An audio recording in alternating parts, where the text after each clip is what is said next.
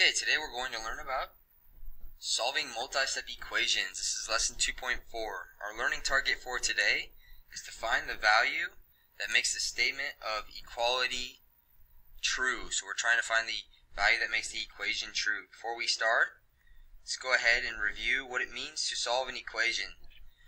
So when we're solving, what it means is to identify the value that makes both expressions, so remember equations are made up of expressions, equal to each other. So if you're looking at this example right here, we've got the variable expression 2x, and we've got the number expression 6. And so when we're solving, we're trying to figure out what number does x need to be in order to make the variable expression equal 6, and we know that number is 3. So that's what we're trying to figure out. How are equations solved? There are many ways, but we've learned that using algebraic properties is present in all of the different ways for solving an equation. How can a solution be proven correct? You can prove that you have the correct solution for an equation by evaluating the variable expression with the value that was identified. So if we have this equation here and we solved for x and we got 2, we can verify that 2 is actually the correct solution by plugging 2 back in for the variable in the variable expression. So we have 2 times 2 plus 3, and we know the variable expression when we simplify should equal 10 because that is the number expression that it's equaling. So we've got 2 plus 3 is 5, and we bring down the 2 that is being multiplied, and 2 times 5 is 10. So you see that we get an equation that is equal, or two values that are the same. What happens if we had a solution that does not come back as equal? That means it's not a solution at all. So for example, x equals 4. If we plugged in 4 for x and we simplified it, we would get 2 times 7, and 2 times 7 is 14, and we know that 14 does not equal 10. So this is verifying that there's a number that is not a part of the solution set. Can there be more than one solution? So yes, there can. The number of solutions in the set is based on the power of the variable. So the power of the variable is referring to the exponent of the variable. So here we have the equation with x, and technically x is to the first power even though you don't see it, because we don't need to write ones in math. So because x is to the first power, when we're solving, we're going to get one solution. Likewise, if we had the equation here, which includes the variable x squared, we've got a variable to the second power, so we're going to have two solutions. So there's two numbers that would make the equation true. And then if we were solving an equation that had x to the third power, there's 3 numbers that would make the equation true. So there's 3 solutions in the set. Let's go ahead and get into the first example today. So here we have directions: rearrange the equation to uncover the solution. So our first step when we're solving is to identify the variable expression. So here we have 340. That doesn't have a variable in it, so this is the number expression. And then we have 4 minus 7 times 1 minus 7 times n, close parentheses. So there's our variable. This is the variable expression.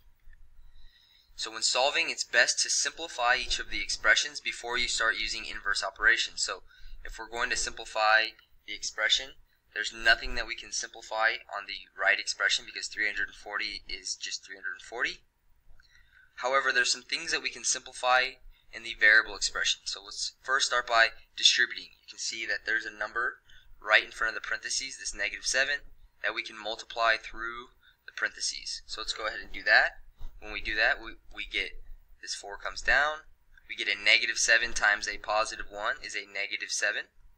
And a -7 times a -7 is a +49 times n. And now we can combine like terms, so terms that are the same. So we've got 2 numbers that we know we can simplify to one number, 4 minus 7. These are considered like terms. So let's go ahead and combine these. 4 minus 7 is -3. So we have 340 equals negative 3 plus 49n. So now we've simplified both of the expressions. There's nothing more that we can simplify. So we can start with step 3, which is use SADMEP. We learned about SADMEP and inverse operations to undo the numbers on the variable side, or the variable expression. So we've got the numbers negative 3 and 49. Let's start by eliminating things that are being added or subtracted. This negative 3 is being subtracted because we have a negative in front that's being added, which is the same thing as subtraction. Remember, plus a negative equals subtraction. So if we're wanting to undo subtraction, we've got to do the inverse, which is addition. So if we're adding 3 to both sides, we can write the equation as 34 plus 3 equals negative 3 plus 49n plus 3. And now you can see we can go ahead and simplify. So we get 37 here, but we cannot simplify negative 3 and 3 yet because they are not next to each other. These are binary operations, so you can only simplify things that are being added if they are next to each other. So before we can simplify the negative 3 and the positive 3, we've got to commute the 3 and the 49n. So let's go ahead and rewrite this as 34 plus 3 equals negative 3 plus 3 plus 49n. Now that we've commuted it, they're next to each other, we can go ahead and simplify. On the left expression, we get 37 equals, we know that negative 3 and 3 add up to 0. Those are additive inverses, plus 49. And we know that 0 plus 49 is just 49n.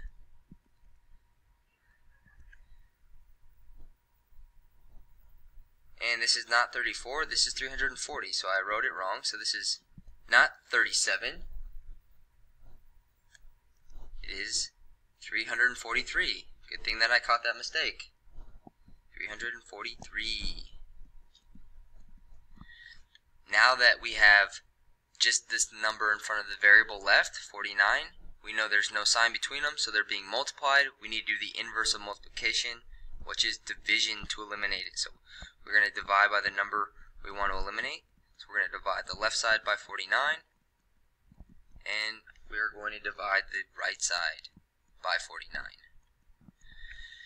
Now we can go ahead and simplify. So 343 divided by 49, be right back. I'm going to use the calculator for that. So I punch it in the calculator and I get 7. So the left side simplifies to 7. And we know 49 divided by 49, anything divided by itself is 1 times n. And we know that 7 equals 1n is the same thing as 7 equals n.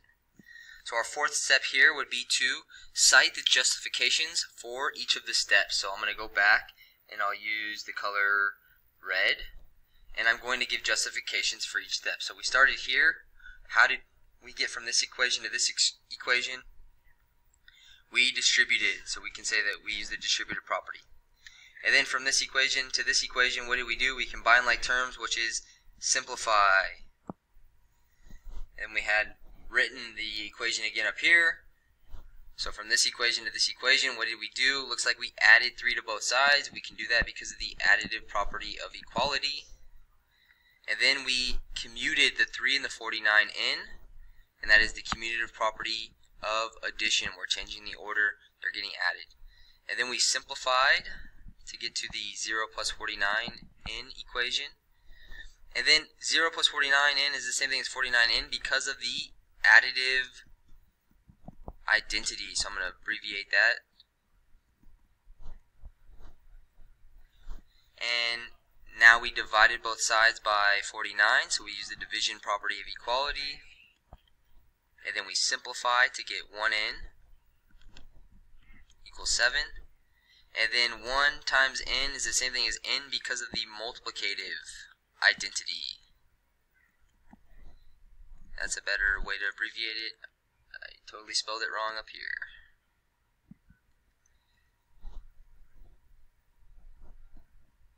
Now, fifth step is just to verify the solution by evaluating. So I'm going to take 7 and I'm going to plug it back in for n in the calculator. So you can see that I plugged in 7 for where the n would be. I put it in parentheses just to be safe. And now when we simplify this, or we evaluate this variable expression with the number now, we should be getting what the number expression equals. So 340, let's see. Yes, we did. So we verified that 340 equals 340. So 7 is in fact our solution. Let's move on to the second example today. Example number 2. So it's asking us to identify the variable expression. And we can see clearly that the left expression includes the variable m. So we know this is our variable expression, this is our number expression. We move on to the second step, which is to simplify.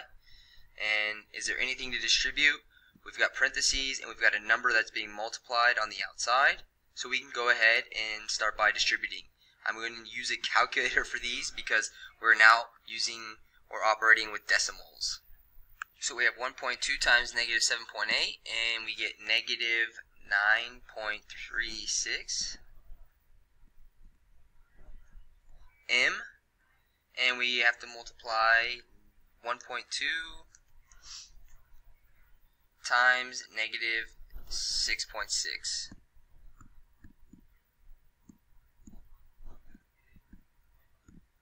And we get negative 7.92. So we have minus 7.92.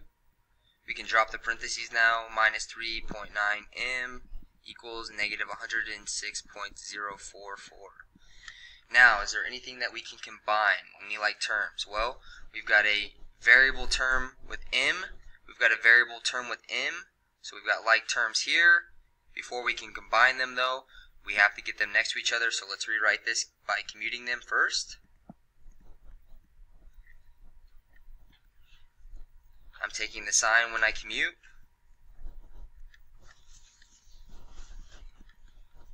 And now we can go ahead and simplify them because they are next to each other. So I'm going to use the calculator to do this. So you can see I put the numbers in that I'm combining in the calculator, and we get negative 13.26. So we have minus 13.26 m and minus 7.92 equals negative 106.44 or 044, sorry. Now that we've simplified both expressions as much as possible, we can go ahead and start using SADMEP to identify what operations we need to undo first. So I'm going to rewrite it up here.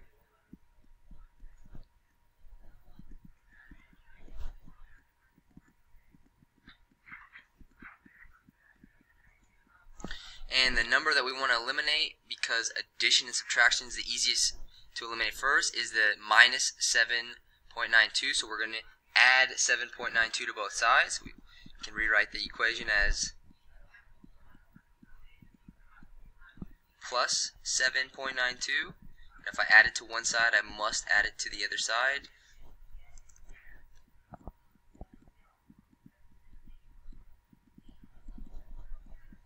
And now we can go ahead and simplify. We know that these simplify to 0, so we're left with negative 13.26 m plus 0.